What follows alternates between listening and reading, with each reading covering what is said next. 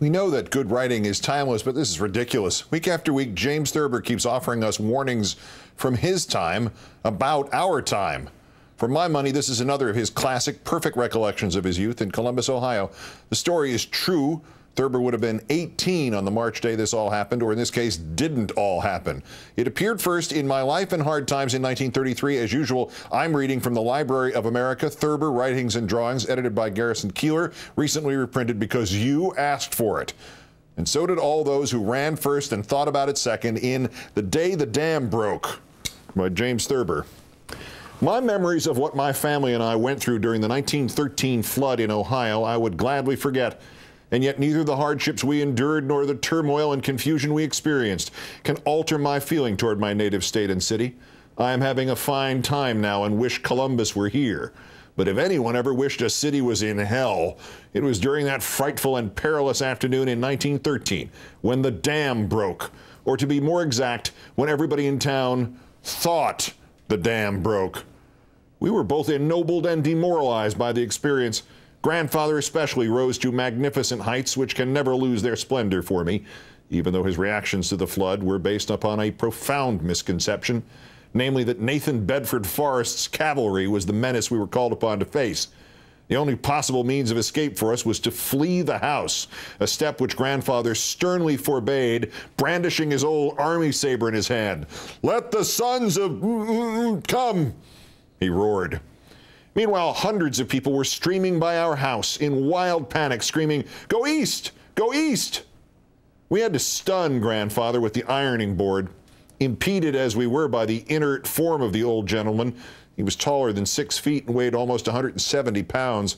We were passed in the first half mile by practically everybody else in the city. Had Grandfather not come to at the corner of Parsons Avenue and Town Street, we would unquestionably have been overtaken and engulfed by the roaring waters. That is, if there had been any roaring waters.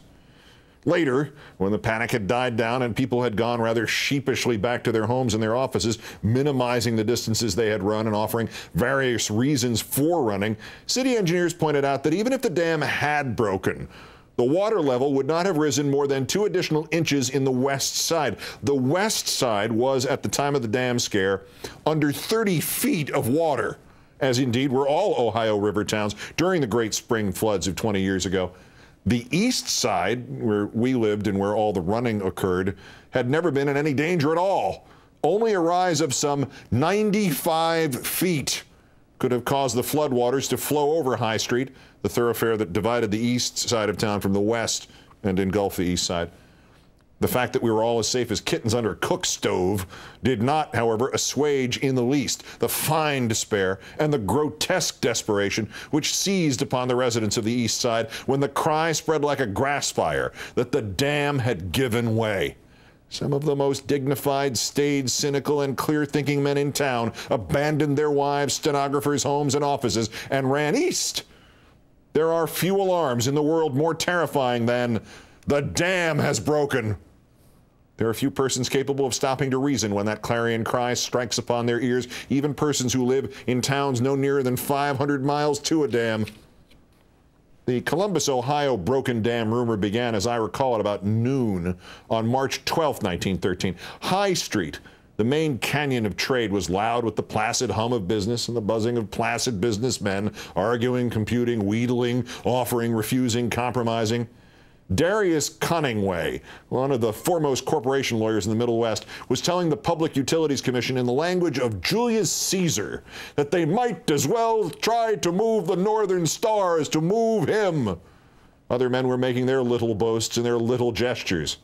Suddenly, somebody began to run. It may be that he had simply remembered all of a sudden an engagement to meet his wife, for which he was now frightfully late. Whatever it was, he ran east on Broad Street, probably toward the Barrymore restaurant, a favorite place for men to meet his wife.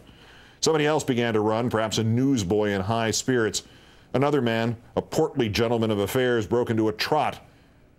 Inside of 10 minutes, everybody on High Street, from the Union Depot to the courthouse, was running. A loud mumble gradually crystallized into the dread word, "Damn. The dam has broke." The fear was put into words by a little old lady in an electric, or by a traffic cop, or by a small boy. Nobody knows who. nor does it now really matter. 2,000 people were abruptly in full flight. "Go east!" was the cry that arose. "East! Away from the river! East! To safety! Go east! Go east! Go east!" That is where time requires us to stop for the first part of our story, remembering always that the dam did not break. Part one of The Day the Dam Broke by James Thurber.